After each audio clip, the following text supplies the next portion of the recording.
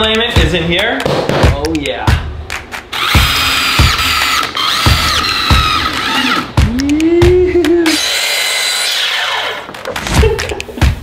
Yeah? Good? Resemblance, right? He's my grandfather.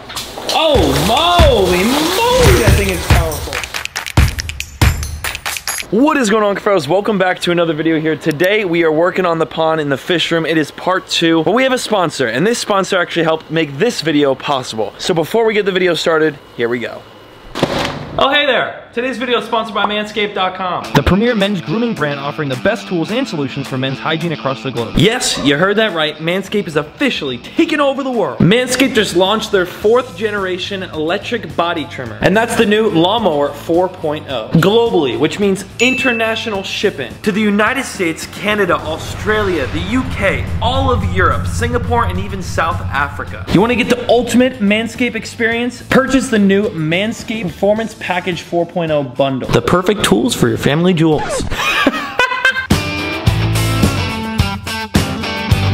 This Lawnmower 4.0 right here is a waterproof, cordless body trimmer. I can do this right in the shower. Waterproof! It has replaceable ceramic blades with skin-safe technology and built-in LED light to help you trim with confidence. Inspired by the engineering team at NASA, Manscaped's team has redesigned the new Lawnmower 4.0 to include a cool new wireless charging system. These indicator lights in the front now show you how much juice you have, so you're always ready to go. There's also new travel lock features, so you can ensure that when you take flight, your trimmer travels safely with you. Included in their launch plan, Manscaped hooked me up with the Crop Preserver, a ball deodorant, and the Crop Reviver. This is a ball toner spray.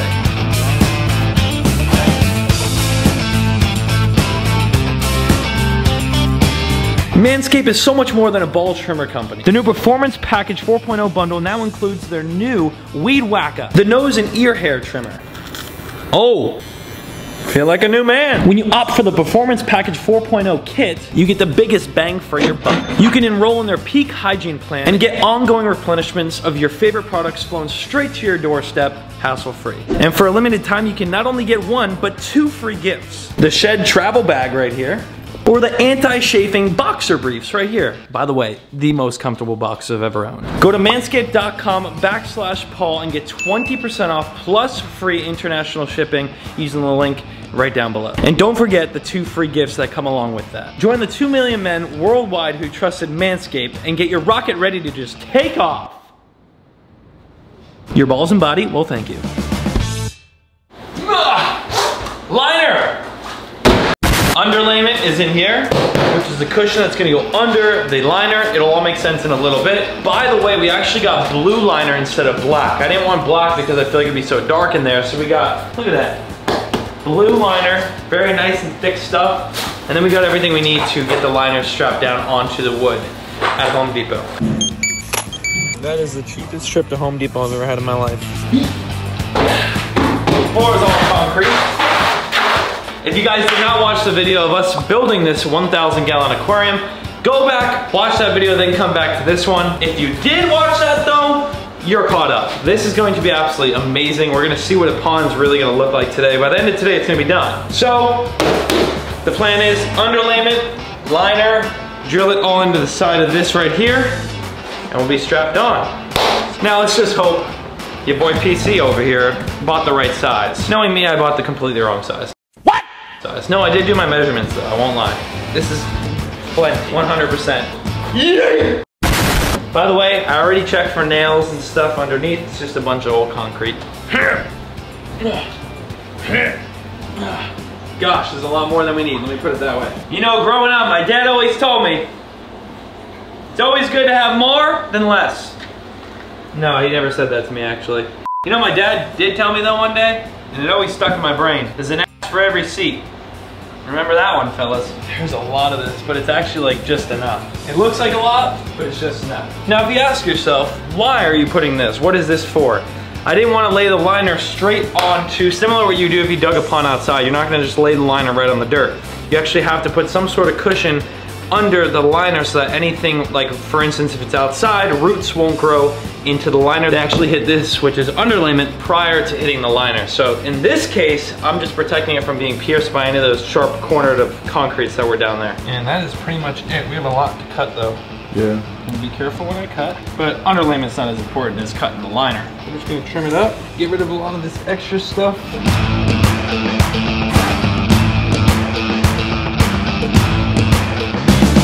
Underlayment's in though. This one's gonna protect it from any sharp items on the ground.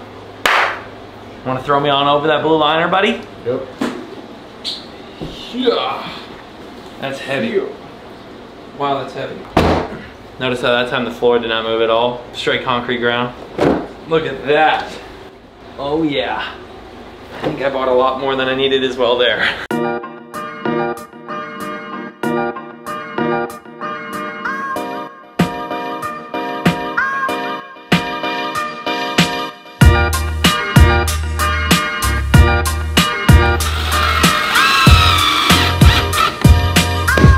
Each screw has a little washer so that it keeps it down.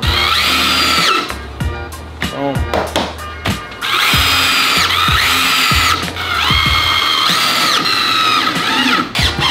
We're gonna work on this side of the pond now. And you'll see at the bottoms we gave it a little bit of slack because when the water does fill up, it's obviously gonna pull as tight as it can. This is going to look really good. We're doing both the sides here. And then we're gonna work on the side, the corners, which is where all the just like the leftover liner is. I bought a little bit too big. I did the measurements just a wee bit wrong, but hey, at least I didn't do them not enough. I got more than we needed, which is never a problem. Imagine I drop the screw and then I kick it into the liner. Ooh, that would stink, dude. Now we work on the corners, which is gonna require a lot of this trimming.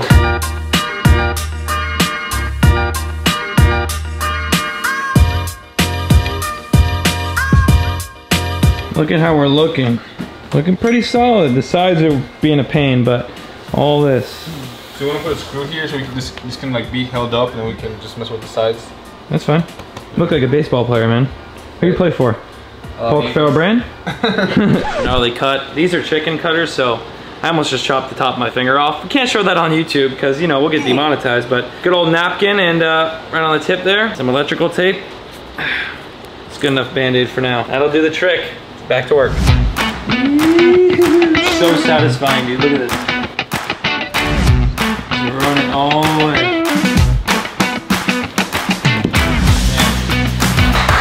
Baby! Woohoo! We have this last side to do over here, and we're good to go.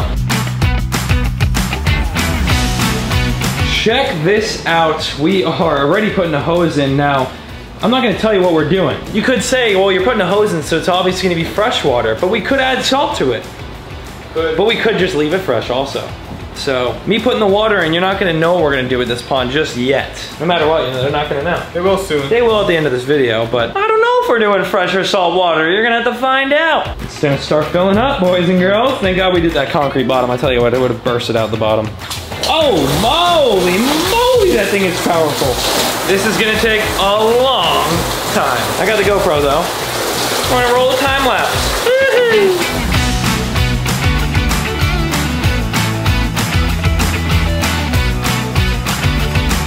It was at this moment that he knew. He fucked up. Yeah, the hose came out of the pond and the fish room filled up about 2 inches deep in water. So we shop vac it all out and here's the next day. Hector, you like being on camera? Oh yeah, man. Lives for it.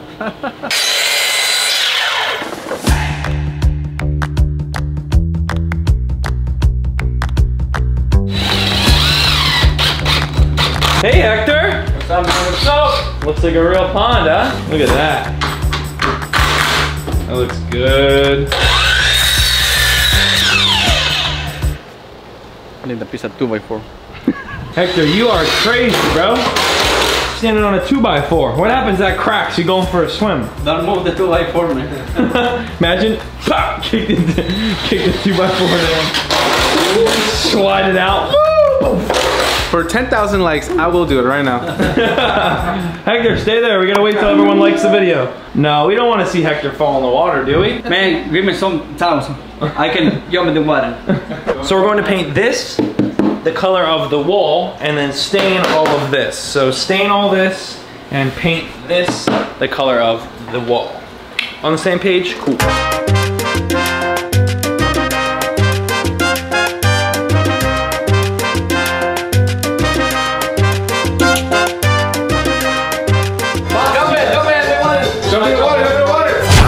we have a problem. Hector's gone, it's the end of the day, but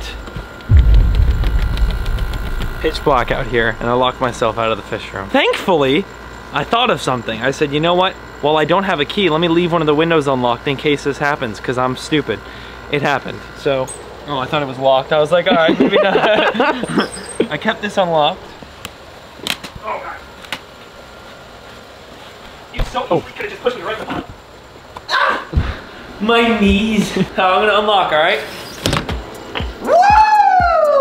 All right, well, let me give you an update on the pond. This is what we're looking like. Everything is done. These are a bunch of wave makers, but everything is done other than the painting and then the staining of the top.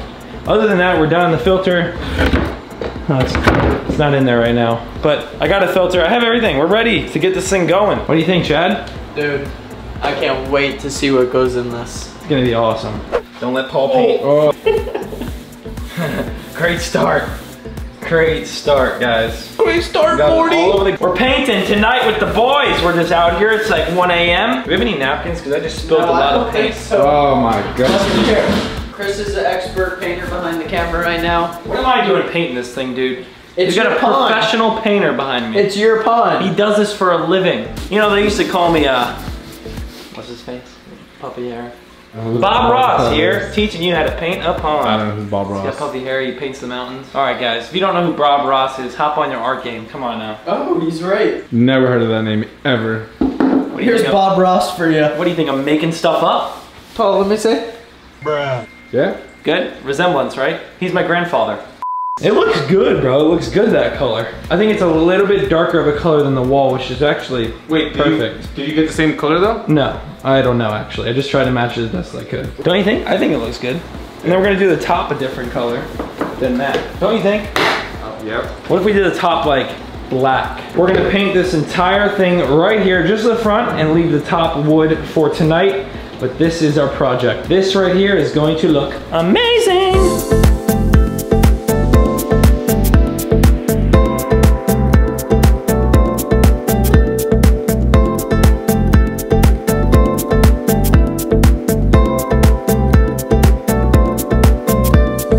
This looks amazing. My plan is to do this black, I think, I don't know. So dope, bro. That looks fire. Fuego. Fuego! Fuego. That looks sick. Here we go. My buddy just dropped me off a super cool catfish, by the way, too.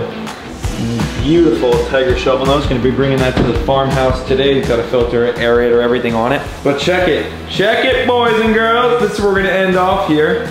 Now, this is a little bit darker than the wall, but I think it looks cooler. It stands out a little bit. You let me know what you think down below, comment. But I mean, fellas, we're gonna fill this water up a little bit more. The filter goes in there. We actually have, this handle is going to be on this so that I can easily pop it up and access the filter.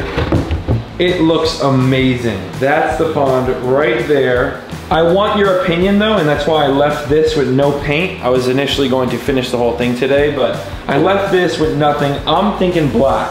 I'm thinking we do the color black, but I want Cuffaro's, you guys' opinion.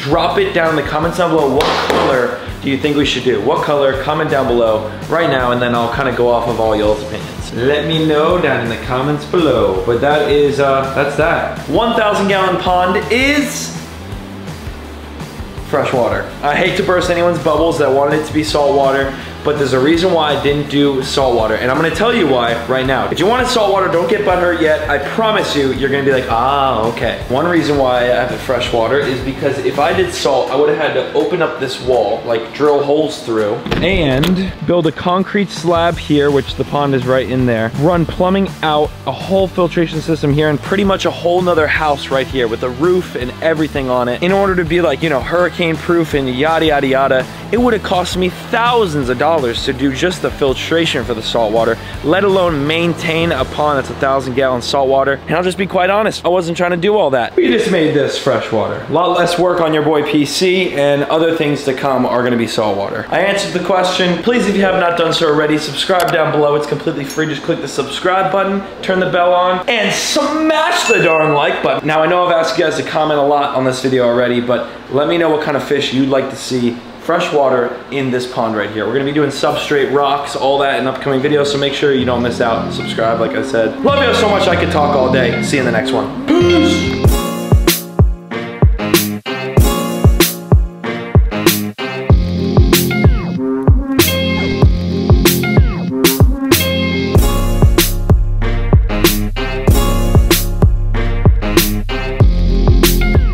Aye, aye, Captain. I can hear you.